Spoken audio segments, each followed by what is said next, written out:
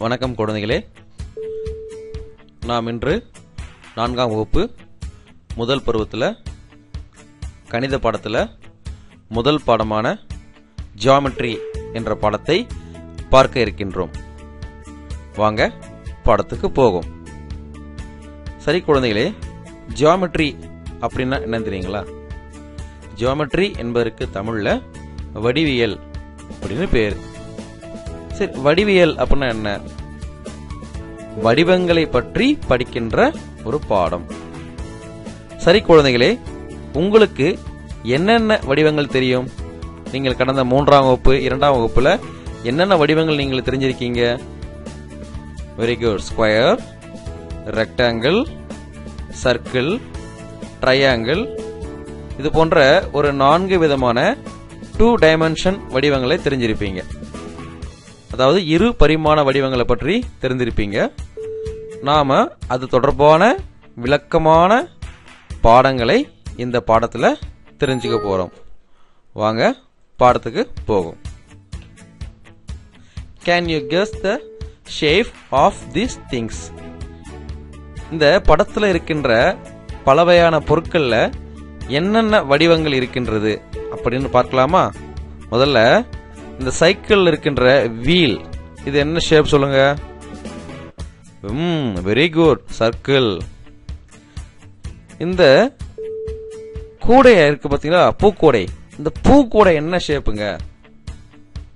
Very good, semi circle. தமிழ்ல அரைவட்டம் அப்படின்னு சொல்லுவாங்க.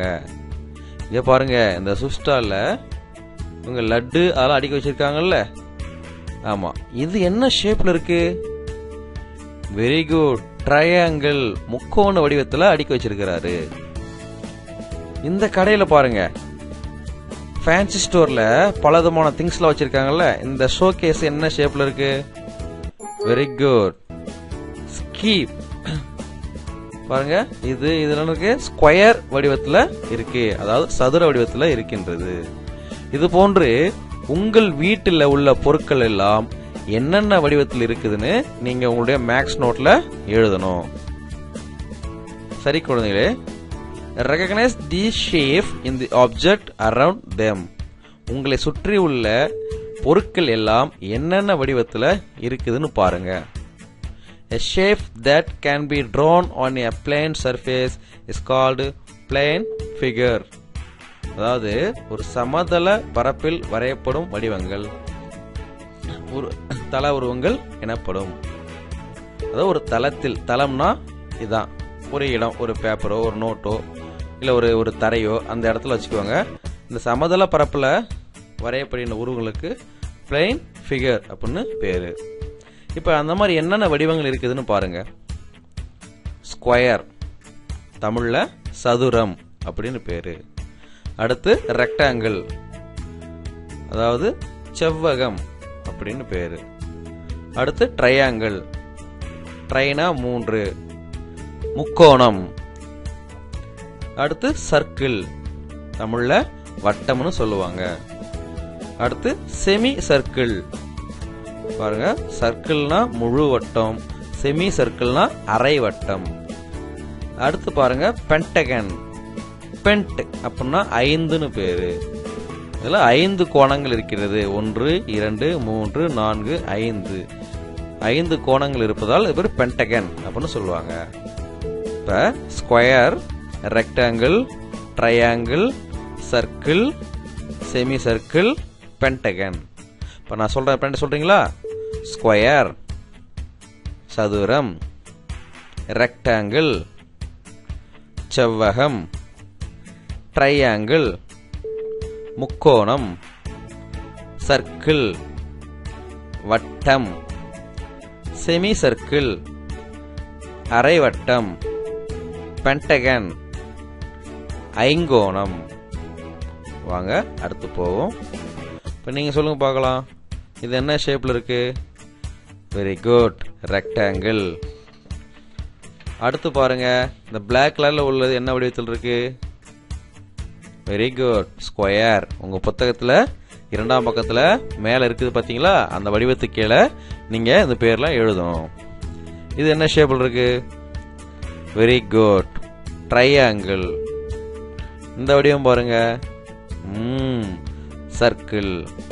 புக்கில் பேஜ் நம்பர் 2ல கொடுத்துருக்காங்கல்ல, அந்த இடத்துல இதெல்லாம் எழுதணும்.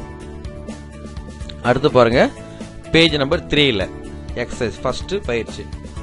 Write down the name of shape in the following picture. இந்த படங்கள் கொடுத்துருக்காங்கல்ல, ஒரு கார்ட்டூன் பொம்மை மாதிரி கொடுத்துருக்காங்கல்ல, இதுல என்னென்ன ஷேப்ல இருக்கோ அதெல்லாம் இந்த பாக்ஸ்ல நீங்க எழுத போறீங்க.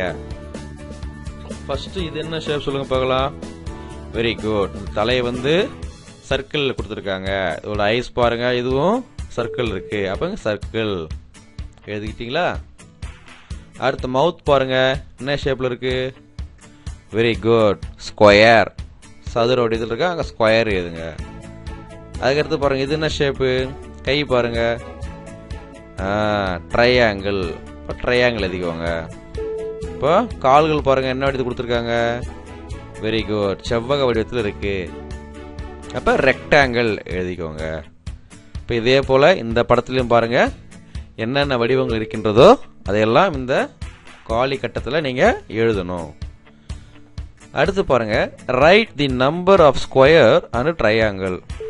இந்த படத்துல எத்தனை ஸ்கொயர் சதுரங்களும் எத்தனை ட்ரையாங்கிள் எத்தனை முக்கோணம் இருக்குதுன்னு நீங்க எழுதணும். ஃபர்ஸ்ட் ஸ்கொயர் பார்க்கலாமா? பாருங்க. 1 2 3 4 5. There are 5 square in this picture. So please write down 5. So triangle பாருங்க. 1 2 3 4. 4 தான் இருக்கா? Very good. இங்க நல்லா பாருங்க. 5 6 7 8 9 10 11 12. There are 12 triangle in this picture. கேட்டிங்களா? Very good. வாங்க அடுத்து போவோம். Right the number of triangle and rectangle. எத்தனை ரெக்டாங்கிள் இருக்கு ட்ரையாங்கிள் இருக்குன்னு பாருங்க. இப்போ ஃபர்ஸ்ட் ரெக்டாங்கிள் எத்தனைன்னு கேட்குறாங்க பாருங்க. 1 2 சொல்லுங்க. 3 இருக்கா? இல்ல. அப்போ 3. 1 2 3. There are 3 triangle in this picture. நீங்க நம்பரும் போடலாம், இல்ல லெட்டர்ஸ்லயும் TH or EE 3 அப்படின்னு எழுதலாம். அடுத்து எத்தனை ட்ரையாங்கிள் இருக்கு? There is only one triangle. அப்போ 1 போட்டுக்கோங்க. Identify the shape, cut and write the name in the box given below. இப்போ இந்த படம் கொடுத்துருக்காங்கல்ல, இந்த படத்தை புக்கில் கட் பண்ணக்கூடாது. இதே போல நீங்க ஒரு பேப்பர்ல வரைஞ்சி அதை கட் பண்ணி இங்க தனித்தனியா ஒட்டணும். என்னென்ன இருக்கு பாருங்க. இது ட்ரையாங்கிள். இது என்னங்க ஷேப்பு? Very good. பென்டகன். பாருங்க. 1 2 3 4 5. 5 பக்கங்கள் 5 கோணங்கள் இருந்தால் அது பேரு பென்டகன் அப்படின்னு பேரு. அப்போ இங்க ட்ரையாங்கிள் ஒன்று பென்டகன் ஒன்று இருக்கு. இங்க ட்ரையாங்கிள் மட்டும் இருக்கு. அதை எடுத்து இங்க கட் பண்ணி நீங்க எழுதணும். Draw circles using object like bangles, coins, etc. இப்போ நம்ம அடுத்து என்ன பண்ண போறோம்? இது வரைக்கும் ஸ்கொயர் பார்த்தோம், ரெக்டாங்கிள் பார்த்தோம், ட்ரையாங்கிள் பார்த்தோம், பென்டகன் பார்த்தோம். இப்போ அடுத்து பார்க்க போது சர்க்கிள், வட்டம். இப்போ நீங்க உங்க கையில வளையல போட்டிருக்கீங்களா? அந்த வளையல வச்சோ இல்ல 1 ரூபாய் காயின்ஸ் 2 ரூபாய் காயினும் CD பிளேயர் இருந்துச்சுன்னா அதை வச்சு என்ன பண்ணுங்க, உங்க மேக்ஸ் நோட்ல அழகா ஒரு சர்க்கிள் வரைங்க பார்க்கலாம். எப்பவுமே படம் வரையும் பொழுது பென்சில்ல தான் வரையணும். சரிங்களா?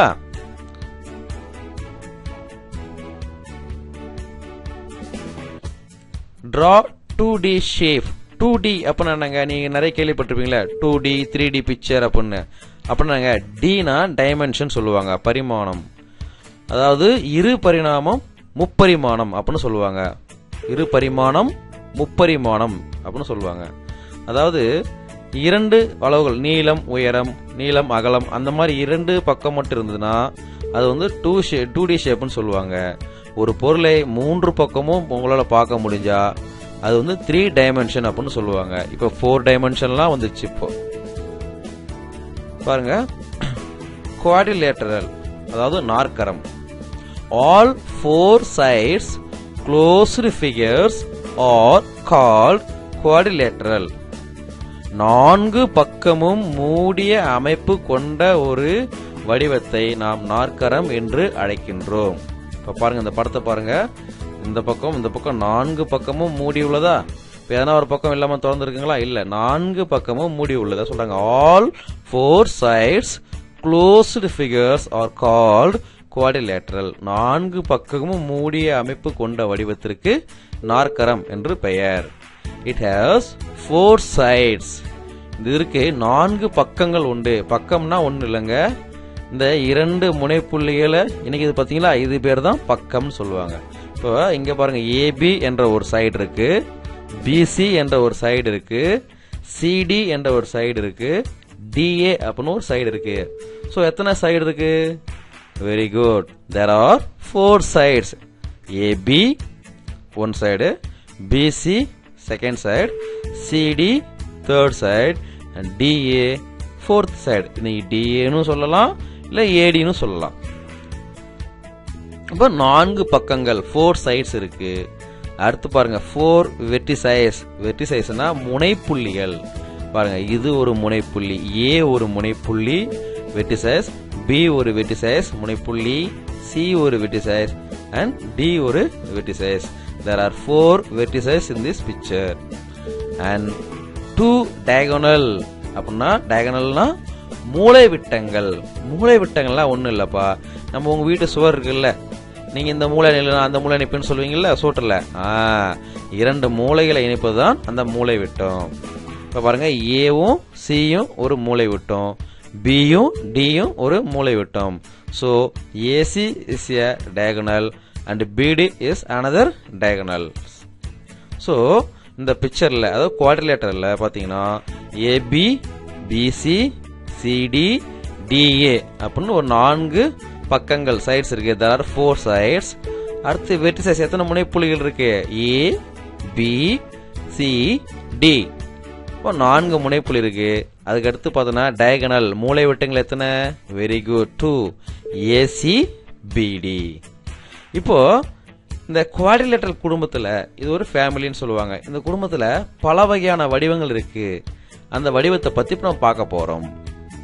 பாருங்க, அதுல ஃபர்ஸ்ட் அந்த குவாட்ரிலேட்டரல் நாற்கரம் சொன்னோம்ல, அந்த குடும்பத்துல ஃபர்ஸ்ட் ஷேப் வந்து ஸ்கொயர்.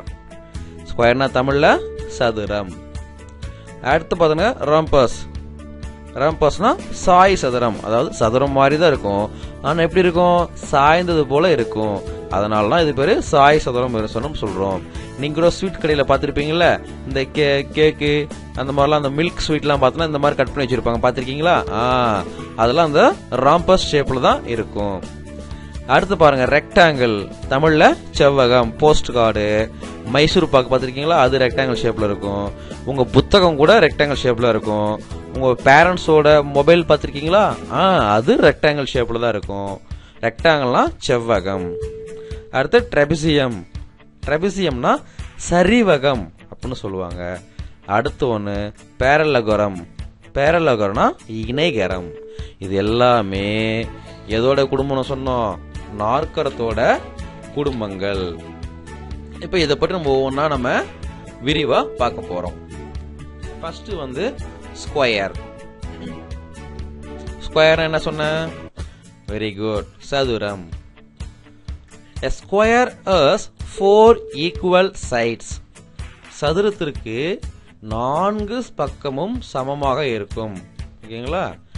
அதாவது ஒரு சதுரம்னா எப்படி சொல்லணும்னா, அந்த சதுரத்துல இருக்கிற அந்த சைட்ஸ் நம்ம ஏற்கனவே போன படத்துல பார்த்தோம்ல, ஆமா, அதே போல இந்த 4 பக்கங்கள் PQ, QR, RS, SP, இந்த 4 பக்கத்தையும் உங்களுடைய ஸ்கேல்ல அளந்தீங்கன்னா, இது 5 சென்டிமீட்டர் இருந்துச்சுன்னா இதுவும் 5 சென்டிமீட்டர் தான் இருக்கும், இந்த பக்கமும் 5 சென்டிமீட்டர் தான் இருக்கும், இந்த பக்கமும் 5 சென்டிமீட்டர் தான் இருக்கும். அப்ப 4 பக்கமும் சமமாக இருந்தா தான் நாம அத சதுரம் அப்படின்னு சொல்லுவோம். அதுக்கடுத்து பாருங்க, எத்தனை வெர்டிசஸ் இருக்கு? முனைப்புள்ளிகள் P, Q, R and S. So there are 4 vertices in this square. அப்போ சதுரத்திற்கு 4 பக்கங்கள் PQ, QR, RS, SP 4 பக்கங்கள். அடுத்து P, Q, R, S 4 முனைப்புள்ளிகள். அடுத்து பாருங்க முக்கியமானது டயகனல், மூலைவிட்டம். PR அப்படின்னு ஒரு மூலைவிட்டம் டயகனல்ஸ் இருக்கு. அண்டு QS அப்படின்னு ஒரு மூலைவிட்டம் இருக்கு. இதுவையும் நீங்க உங்க ஸ்கேல் அளந்தீங்கன்னா இது எத்தனை சென்டிமீட்டர், இது 5 சென்டிமீட்டர்னா இதுவும் 5 சென்டிமீட்டர் தான் இருக்கும். அப்போ பக்கங்களும் ஒரே அளவாக தான் இருக்கும், மூலைவிட்டமும் ஒரே சமமாகத்தான் இருக்கும். அதனால தான் அதை நம்ம சதுரம் அப்படின்னு சொல்றோம். எக்ஸாம்பிள் பாருங்க, கேரம் போர்டு நீ விளையாடுறீங்களா, கேரம் போர்டு, செஸ் போர்டு. அடுத்து one face of the Dias, நீங்க நம்ம டயஸ் கட்ட பார்த்துருக்கீங்களா, இது எல்லாமே ஸ்கொயர் ஷேப்ல இருக்கும். வேற எதெல்லாம் ஸ்கொயர் ஷேப்ல இருக்குமோ அதெல்லாம் நீங்க என்ன பண்ணுங்க, உங்களுடைய மேக்ஸ் நோட்ல நீங்க வரைஞ்சி எடுத்துட்டு வரணும். அடுத்து பார்க்க இருப்பது ரெக்டாங்கிள். ரெக்டாங்கிள் அப்படின்னா தமிழ்ல செவ்வகம். A rectangle has 4 sides. செவ்வகத்திற்கும் 4 பக்கங்கள் உண்டு. என்னன்னு பார்க்கலாமா? Very good. நீங்க சொல்ல போறீங்க பாருங்க, நீங்களே சொல்லுங்க. Very good. WX, very good. XY, YZ, very good. And last one ZW. There are 4 sides in rectangle. சரி, எத்தனை வெர்டிசைஸ் இருக்கு, முனைப்புள்ளிகள் எத்தனை? Very good. இதுக்கும் 4 முனைப்புள்ளிகள், வெர்டிசைஸ் W, X, Y, Z. There are 4 vertices. அடுத்து diagonal எத்தனை? There are 2 diagonal, WY and XZ. So a rectangle has 4 sides, 4 vertices and 2 diagonal. அடுத்து முக்கியமானது பாருங்க, நம்ம ஸ்கொயருக்கு பார்க்கும்போது 4 பக்கமும் சமம்னு பார்த்தோம்.